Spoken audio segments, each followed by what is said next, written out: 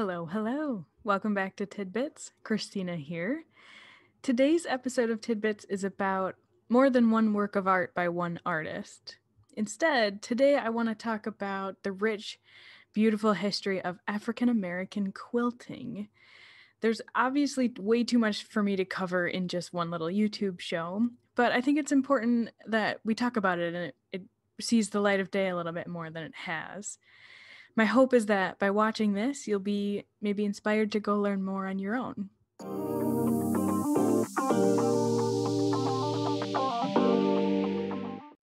The history of African American quilts is almost as long as the history of America itself. Long ignored and conspicuously absent from many early accounts of American history, African American quilting has become a really rapidly growing area of study, especially among art historians. While contemporary quilt artists create art that is true to their culture, Black women artists who use quilting as their medium risk the possibility of not being taken seriously in the high art world. This is because those Western art canon definitions and dialogues that we've talked about before have typically viewed quilting as a folk art tradition or a craft done by self-taught artists. So this is actually a very good opportunity to do some vocab words.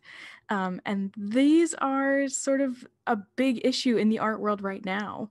What is the difference between art, folk art, craft, high art, low art?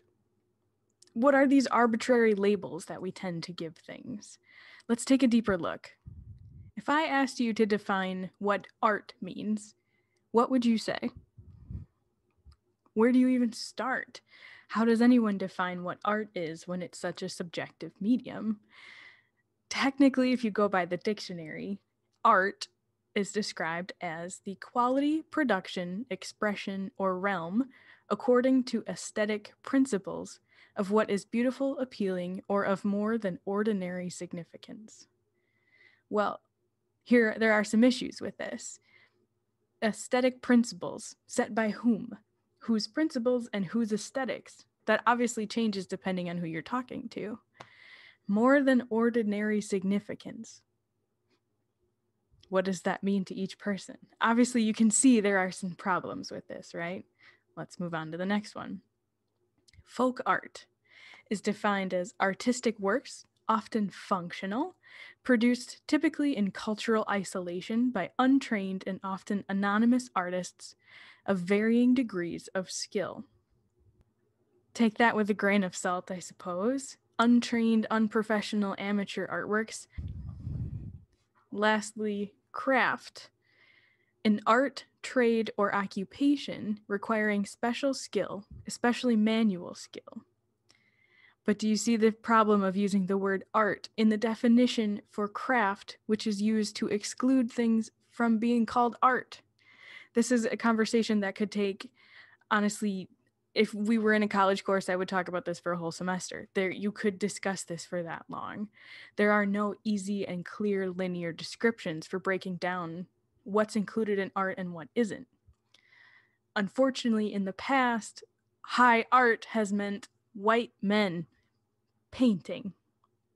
Typically these days, even if you go up to someone and say, I work in the arts, they say, oh, what do you paint? That's because as a culture, this is what has been built up and produced and exhibited in museums. But that's starting to change, which is really exciting.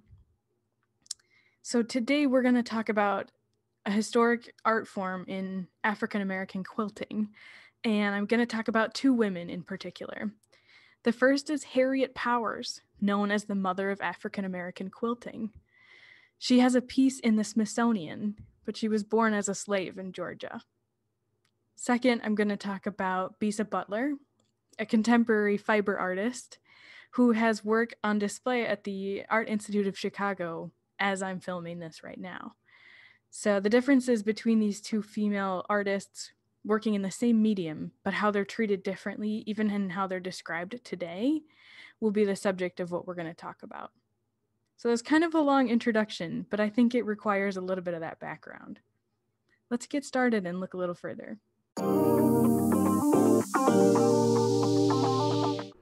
While they can serve the function of keeping bodies warm in cold weather, quilts also serve the function of telling African American narratives in keeping with African artistic traditions. Quilting is a vital strand of African American culture, telling vividly complex stories of pain, oppression, freedom, and power. There is no single unifying style that defines African American quilts. They are as unique and individual as their makers.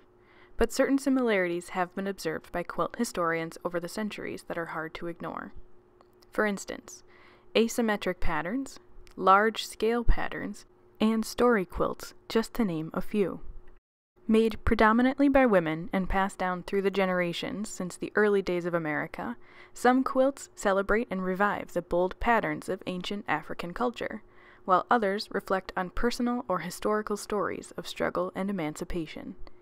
Thanks to a growing body of research across galleries worldwide, the complex and diverse history of African American quilting is becoming more widely understood today than ever before.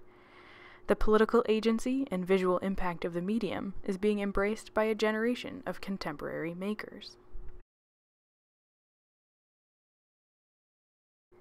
Harriet Powers was born enslaved in rural Georgia in 1837.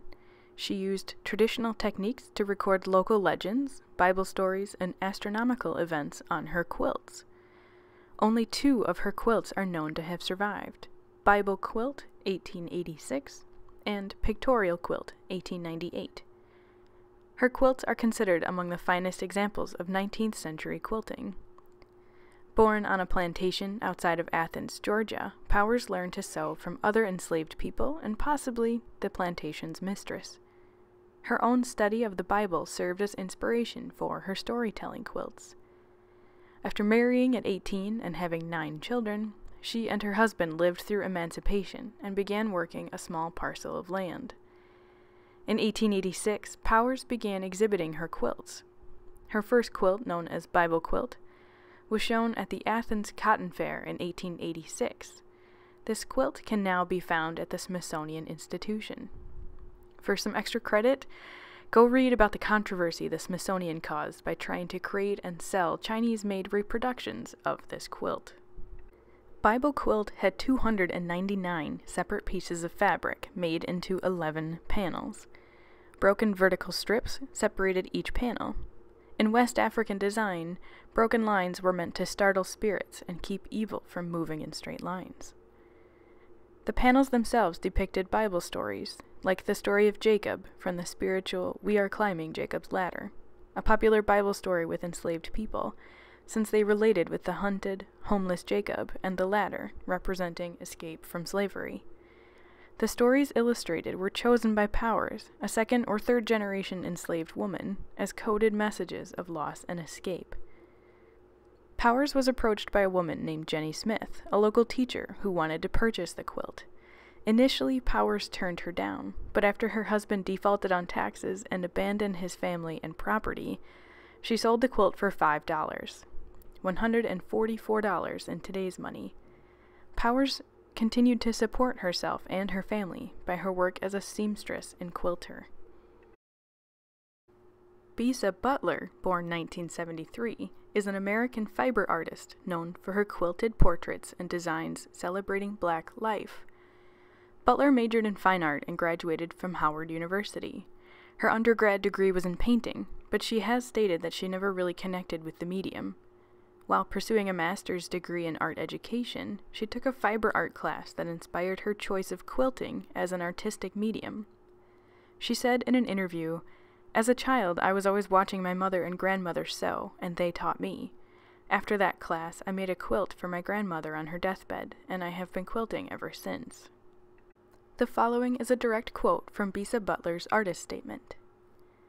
"In my work, I am telling the story, this African American side, of the American life.